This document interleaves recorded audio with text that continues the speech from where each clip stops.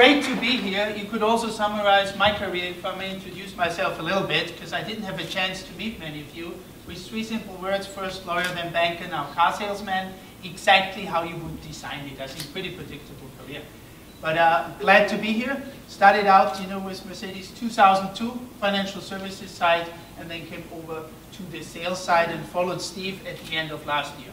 I think I got what is the dream job in the industry, no question about it.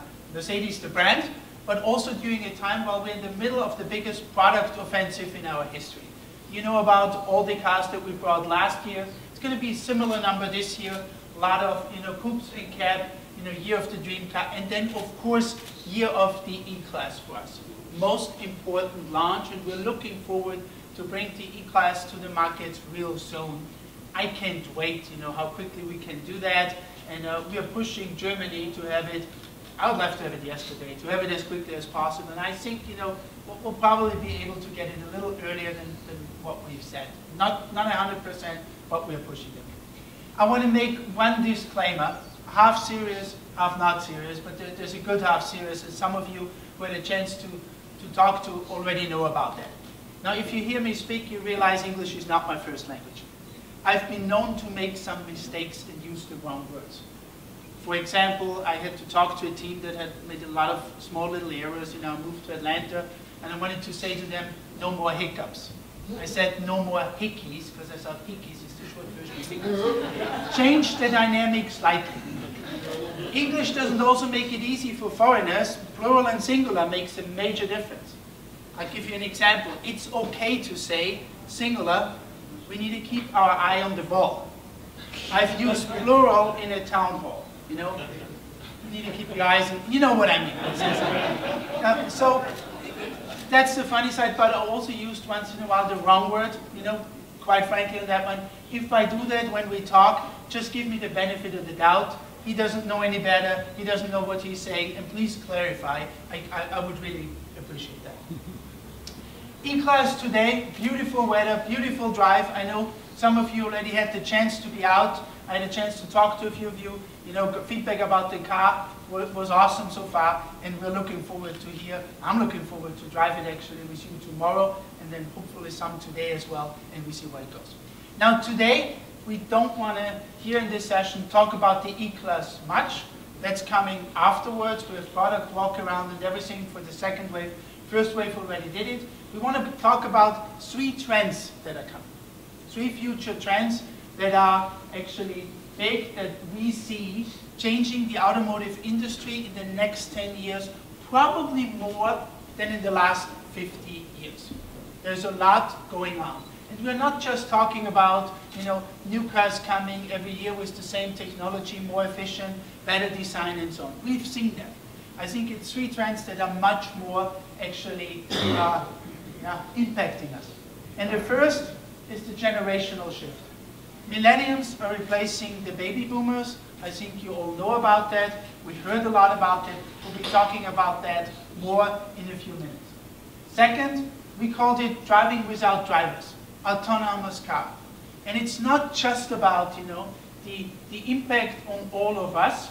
If the car drives us at some point from the house to work, I think it goes far beyond. It will open up new business opportunities for many businesses. It will change existing businesses fundamentally. Like, I don't know that you want to pay $1 million for a cab driver license in New York anymore if this thing's coming, and so on. So big trend here, and we're pretty proud where we are with Mercedes. There's a lot that our cars can already do, and they stop by itself, they follow the road by itself, with Distronic Plus and so on. We are far advanced in that area. So we'll be talking about this one because we feel we are right there at the edge where this is getting more and more out to be standard. And the third one, no surprise here, the road to zero emissions. Electric cars are coming more and more. Tesla is having tremendous success with their cars. We have a lot in the pipeline here, and we're looking very much forward to what the next 10 years bring. What they for sure will bring, regardless what happens in election and so on, is much stricter CO2 standards. 54.5 miles per gallon, that will actually come 2025. And if we are taking a look at that, starting 2022, if we're taking a look at that for the automotive industry, that's 9 years from now. For us, with product cycles and everything, historically, that is not that far out. Yeah? So we are pushing hard as a company, and we are driving that as much as we can. So we're talking about this trend as well. Bart and the colleagues here from MB Wagner will talk about the later two, and I want to switch right now into the generational shift. You see here, nothing new, really surprising, from kind of like silence, you know, boomers, Gen X, Gen Y, Gen Z, all the generations with the definitions. And as Donna said, by the way, we send you all the infographics, you have all the data. Baby boomers, kind of retiring, nothing new in that. Gen X in the middle, and you never hear about Gen X. And I'm kind of, asked, one of the other researchers, why don't we ever hear about Gen X? Why is this not a factor? It's actually my generation. And the answer from the researcher, it's a pretty serious answer at that point, came back, because it's a boring generation. They just go along with everybody, they don't change anything. They're pretty unexciting. Yeah? For the researchers, what's exciting is the boomers, because that's an established set, and now the Gen Y or the millennials that are coming. They've been very exciting because they have been somewhat different. And I think there's a lot of things that came together where we might have called some trends early that turned out not to be true, that were easily explained if you see the background, and we'll come to that. But there is some things that makes them different. Now let's talk first about, just to establish it a little bit, oops, let's go up here, about some facts that have nothing to do really with judgment, that just facts. Baby boomers, 29% of the workforce right now, coming down, more retiring. Millennials, already 34%, and they are increasing. Yeah, pretty clear, we'll know it. 40%, interestingly, only 40% of the baby boomers feel free to spend. I think we know that, retirement, have you saved enough, financial crisis, and so on. Interestingly, the millennials, 54% are already there. Still, some, have the issues with that coming out of college. Some still go to college, but the other ones go over there. And please, these are always averages. Oops. Let me go back. Yeah. These are always averages, and we always need to be careful with averages. My saying that is, Bill Gates and I on average have both $40 billion. Reality, he has 80, I have none. Yeah? So we need to be careful with average, with sometimes statistics. The samples are getting too small, it's not always working out. Here, we also have millennials will inherit 30 billion in the next 2 decades. Lot of wealth going on. First time, I think, in the country ever that we have a significant wealth transfer. Didn't happen before, and they have purchasing power right now, discretionary spending, about 430 billion. As a group, as a collective group, lots and lots of purchasing power. So what's kind of special, what makes it different? First factor, engagement with brand and loyalty. Just a few years ago, we heard the young kids are not loyal to anything. They jump around like that. Not quite true. 60% of millennials say they are loyal to brands that they currently purchased. Yeah? And we come to what makes them purchase certain brands. We'll come to that in a second. But they are ready, to commit to brands and be loyal. In general, over all goods they buy, they do a good job there. What are they looking for? They're big on quality. Yeah?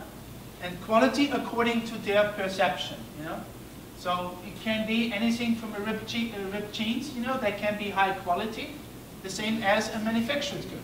Quality according to their perception is a very important topic. Second one, bigger than the generations before, is customer experience. When they buy something, they want to feel good about that to a way bigger degree than earlier generations. Very, very important to them. And the third one, we wrote here companies that give back. It's really social responsibility. Whether it has to do with sustainability, with the environment, or whether it has to do involvement with charity, social responsibilities is very, very important to the generation. And by the way, that's true independent of their age. So as well as around 20 years, old people typically are very strong in that one, but that's also true for the older millennials. That is a permanent change, much stronger than the other ones seen as well. We believe that is actually good news for us at Mercedes. Quality of the product, I think, you would hopefully agree with me at Mercedes, we have a high quality product. And with the introduction of the CLA, we also brought cars to the market there that affordable-wise, with the millennials, are actually within reach. Might not be able, by and large, there's always exceptions, to go for an S-Class when you're kind of like in the 30s or 35s, but it might work for the CLA or the C-Class and other cars. The S-Class is aspirational at that age, and then, you hopefully get it later on. Customer experience, we worked very, very hard and will continue to work on giving our customers the best customer experience that we can get. We believe having the best product lineup, and right now at Mercedes with all the new cars coming, I think we're in a very, very good spot there. That's only one leg to stand on.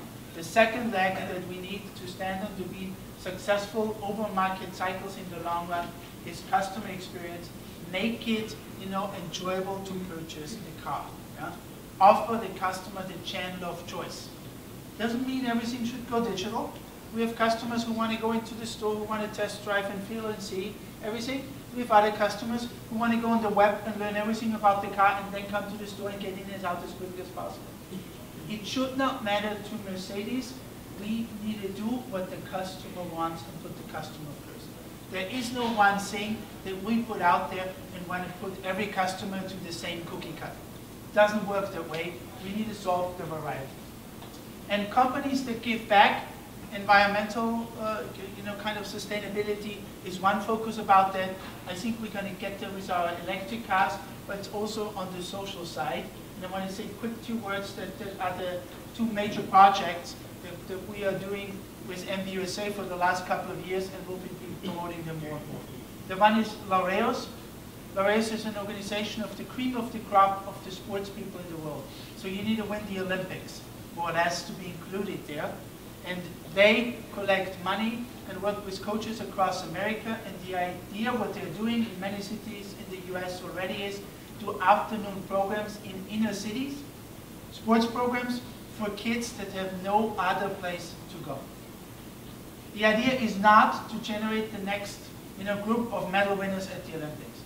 No, that's not what they're trying to do. They're trying to do the following thing. Keep kids off the street by giving them something to do that they enjoy, which is very often sports, using sports to teach them values like teamwork and discipline and kind of working together.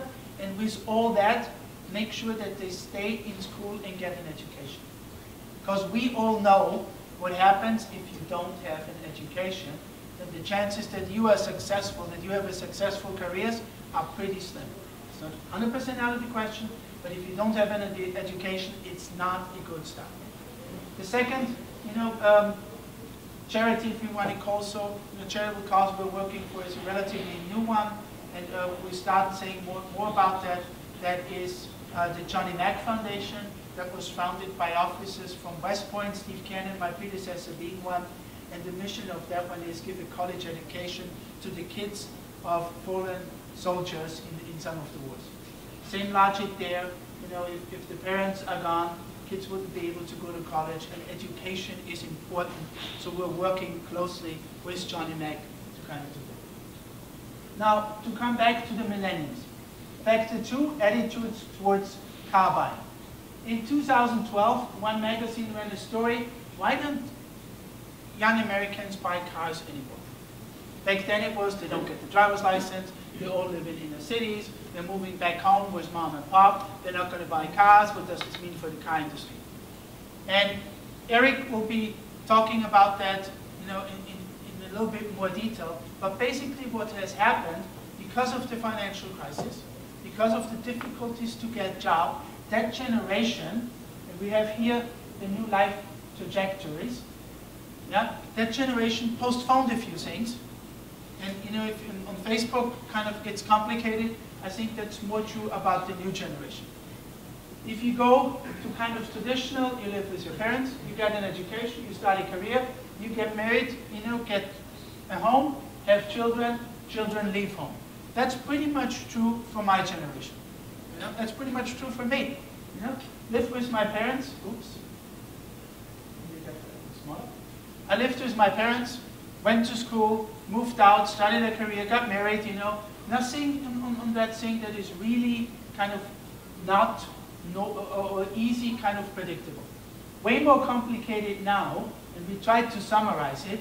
It's live with your parents, get an education, move in with friends, roommates, move back home again, after college, trying to find a job, travel abroad, start a career. This 1 year, if I would have told my parents I need a year to find myself, that would not have gone over well. And I needed money, so it was just, how do I get a job and get money? Different environment right now. I think you all know what we're talking about. Buy a home, go back to education and so on. It's just different environment right now for many reasons. That plus the fact after the financial crisis, college, getting more and more expensive. People just postpone buying a car very often to the same extent that they postpone getting married. Everything happens a little later. Now saying that, here's the proof of that. Right now, millennials make up 50% of the car purchases in the country. And if you go back, compared from 2010 to 2014, the car purchases of millennials are up by 150%. They are buying cars right now. And they still live in suburbia, in the areas. And I don't know, about all the home cities that are you from, but in New York, if you live in Manhattan, public transportation is wonderful. You can use it a little bit here and there in many other cities, but I lived in Detroit for the longest time, and I lived in Atlanta. In Atlanta, it works to get to the airport. Other than that, public transportation is not really there. And in Detroit, it's not there either. And in many cities, it's the same saying. We have cities, we have a culture here that's built on mobility with the whole suburban movement, and you need a car for that. Now, some parts of the country like this here, you could use a bicycle, but then you better live really close. So car buying is there. And then the other interesting thing is, we had all these discussions about, will they own a car, car sharing and so on. Well, the latest questionnaires and the answers we get on this one is, the vast majority of millennials is preferring to own a car for them. Just for them, they don't want to share it, they want to have it available. It's an asset that they want to have available. Now, if you go somewhere, if you travel, you might use, Car2Go in Washington or Uber and so on. Very open to that, but for the private use at the main homes, going into owning a car.